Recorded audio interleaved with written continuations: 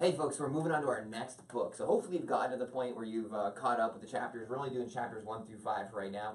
But even if you're not caught up, or even if you didn't buy the book, the information we're doing in these things can be really helpful. And actually, because we read it and we're presenting it, it really streamlines the process. So you really don't have to sit down and listen to the audio or read the book. I really advise doing that because there's lots of things in there that we don't cover necessarily, because I can't cover all of it, but if you just want a gist of it and going over some of the basics, like, we're trying to help, so hopefully you find some of this information useful, okay? So our new book is Fanatical Prospecting, and it's by Jeb Blount, and it's almost the opposite of our last one. The last one was Chris Smith, and it was very technical. He did a lot of scripting and a lot of A, B, C, D. First you do this, then you do this, then you do this. This book is going to be same concepts, but in a motivational sense. It's not going to be like, here's how you do it. Here's that you should be doing it, and you have to be doing it, and get off your butt and do it. So these chapters might go through a lot faster for us. There's not a ton of notes. There's some one-liners and things as you read through that you'll like, that you'll pick up and enjoy. But it's got a different tone to it than the last one. So hopefully you're enjoying it. If you have questions or any advice about reading it, if you're not sure you want to read it, let us know. So now that we get into it, chapter 1, and he talks about the reference. I put the email or the website on there, www.fanaticalprospecting.com. He references it very frequently. So here it is, and you get a free membership if you bought the book, and I bought the book off Kindle. It was like 12 bucks, 15 bucks, and the website, to use the website, it's like $28. So right there, you get a good deal, so if you want to jump on there. And obviously, I'm not making any money or anything on that. I'm just trying to help you get some more information. So there it is, and he talks about it very often. Essentially, he's going to take that first chapter to say, get off your butt and pick up the phone. That's it. That's all of chapter 1. Get off your butt and get on the phone. And he says lots of things like, easy is the greatest marketing hook of all time, because he continues to talk about things that excuses he gets when he goes out and does seminars and does trainings, and when he gets hired to come in and do things. A lot of people say, hey, there's not enough leads, or they're not good leads, or these aren't quality leads. But by the time he sits down with these salesmen or women, in the first hour, he's like, we just doubled their conversion rate, and we just doubled this and tripled that, and didn't do anything that they weren't already doing except trying to make phone calls instead of finding ways not to make phone calls. And he also talks about the idea of prospecting is hard. It's supposed to be hard. If it was easy, everybody would do it, and everybody would be selling millions of dollars of real estate. It's only the people that actually get off their butt and make those phone calls and talk to people and interact with others.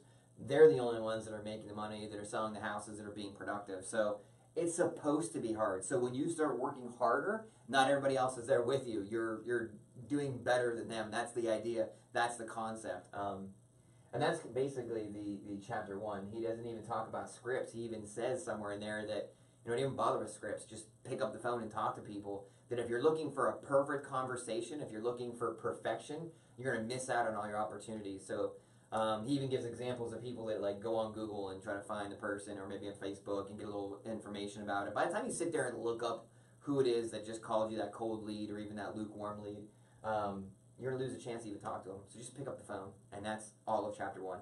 Get off your butt, pick up the phone.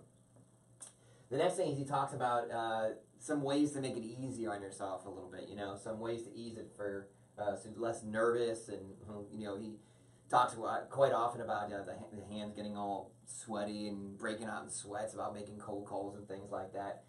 He talks about it and advises that you should try to find patterns. If you find patterns in people and find patterns in conversations, you find success.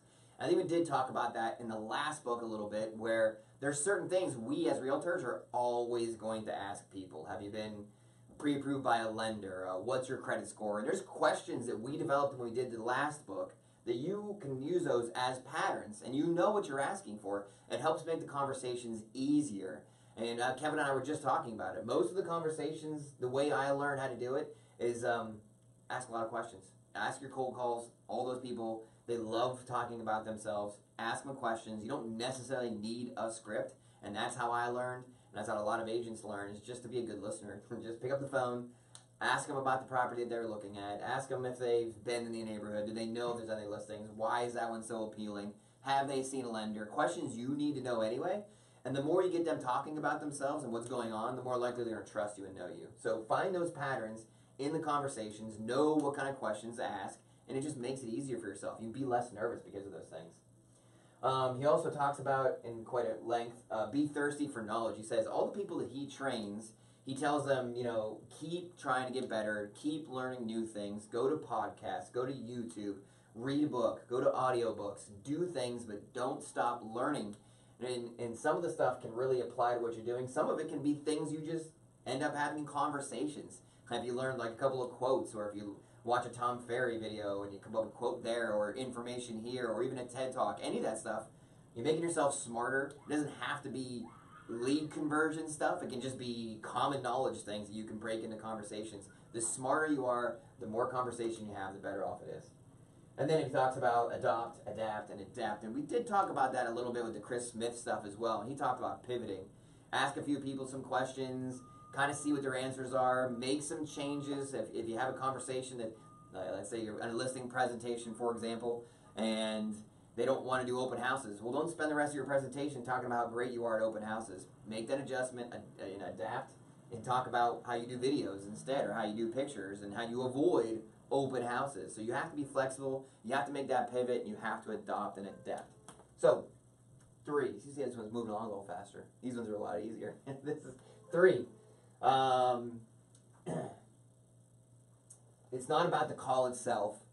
It's about your willingness to interrupt. And he talks about that for quite some time, that good salespeople are okay with interrupting people and finding calm ways, easy ways to interrupt people on their regular days. It's going to happen if somebody calls you, or it's a cold call or whatnot. You're probably going to interrupt what they're doing. You just have to kind of mentally prepare for that, and be a little more polite. I apologize for the interruption, or ask some questions of them. Try to be polite, be nice to them. It's you're going to interrupt them. Be okay with that and accept it. So when you make these calls, you're mentally prepared for those types of things. And natural to hate rejection. So he talks about the reasons people don't cold call. One is because they don't want to be rejected, and that's a big one. You don't want people to not like you or to say no to you, and it's going to happen. And it's going to happen quite often. But if 10 no's becomes a yes, it's better than 0 no's. You don't make any calls at all. At least you get a yes out of some of those. And he talks about that concept of, you got to get yourself out there. You got to accept some of the no's if you're going to accept some of those yeses. They can't all be yeses. There's no way. So kind of mentally prepare yourself for some rejection, and as I say, the rejection and pain, I think those are the 2 things that people hate the most, that they can't accept, that they don't like, that they do anything they can to avoid those things. So mentally accept those things. Be okay with a rejection once in a while. And even when they reject them, this is the key. Continue to be polite. Oh, thank you for your time. I really appreciate it, because if you just reject and then get all salty and hang the phone up, they're never going to call you back. But if you're still polite, maybe you can check back in with them a few months later, check on them a couple of weeks later. Just because they say no right now does not mean they're always going to say no. So kind of accept that fact as well. So if they say no, and there's some objection handling stuff on the Tom Ferry, and there's a lot of objection handling things, but if those don't work and you still get a no, follow back up with them later. Be polite. Be known as that polite person that called at 5 o'clock and interrupted dinner, but he was so nice. Be that kind of person. All right, chapter 3. Moving on to 4. These are all like such common sense topics. Chapter 4 talks about lunacy is the philosophy that one size fits all. And that's just not going to happen in our industry. Some people like text messages, some people like phone calls, some people like video messages, some people like emails.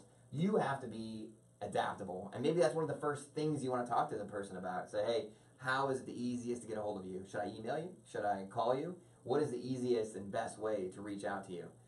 Even with rejections, like, yeah, maybe it doesn't work for you now, but hey, can I call you back in 3 weeks? Or even say, what's the best way to reach you? I just want to be sure that I'm remaining helpful and answering all the questions you have. Is email the best way to do that? Be flexible, be adaptable, which moves you into the next one, which is mix it up. And the mix it up part, he gives them some more specific examples of like emails and that kind of thing. One of the ones that seems to be working well for me, and Kevin and I just talked about it, is when you get a number. If you do get a number, we're getting a lot of emails through our follow-up boss lately, but if you get some phone numbers, sometimes I do a text message video first, and that way they know that I'm a real person. I'm not an automated system, that I'm alive, and that I'm there to help them. And then sometimes, more often, that creates a dialogue, and they go back and forth. And after maybe a back and forth of a little bit, you try calling them. Say, hey, I just had to call. I was on the road, or I'm getting in the car, and I had to follow up with a call. We were having such a great dialogue. I wanted to be sure that I was remaining helpful and I was doing what I can for you. So a lot of times the video messages lead to a conversation, but be sure you do something to interact with them, mix it up a little bit. If it's a cold lead, maybe sometimes send a postcard, maybe sometimes leave a video message, sometimes a text message, whatever works. Maybe sometimes stop by and accidentally do a door knocker on their house. I just happened to be in the neighborhood when you knew that you were there for them, but you get a chance to knock down a couple of neighbor doors or whatever works for you. So mix it up, try to do the best you can with all the different styles. And then the last one we had a chuckle at when I was talking to Kevin, 80% of the time of a good salesperson is spent prospecting. So just stop and think to yourself, 1 second, how much time do you spend prospecting? And we're not quite sure if 80% is per day or per week or per month. He really isn't that specific with that number, but the concept is there that you should be spending a decent chunk of your day prospecting. And if you're like, I'm too busy for that, then you're too busy to be successful. You have to spend some time with people. You have to reach out to them once in a while, even if it's a quick text or a quick email or, hey, how are things going? Something, anything. And if you need to, set a time. Just like from noon to 2, noon to 1 every day, I have an appointment. My appointment is reaching out to prospects. And if it's important to you, you're going to make that a priority. You're going to say from noon to 1 or whatever time works for you, I'm reaching out to people. I'm doing it. And if somebody wants to go see a house, sorry, I have an appointment. Can we do 1:30? Can we do 1:15? Can we do 1:10? All right? And set that aside. Make that a priority. You got to do it. I've even did this lately, last couple of weeks. I have not been doing a great job of this, but I'm starting to make adjustments to my schedule. And we're going to do some different things, not just calls and videos, during the times that I'm running around like a crazy person, showing houses and doing things. So I have a plan B, and I'll definitely have that 80% back up to where it should have been, and it's been over the last few months. He talks about the law of need. He actually spends quite a bit. He spends a lot of the chapter talking about the law of needs.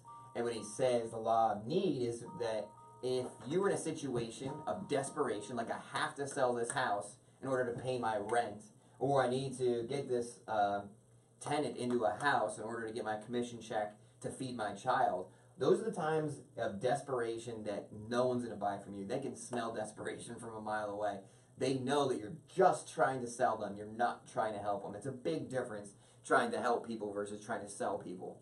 So never be in that position. If you're doing that 80% of the time, prospecting, you won't be in a position of desperation. And that's what he's talking about, that you always have a pipeline of people that you're reaching out to, that you're talking to, you're communicating.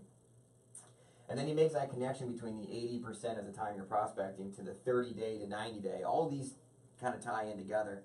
And he says if you spend the 30 days reaching out to people and talking to people, you won't see the results for at least 90 days from there, usually, typically, right?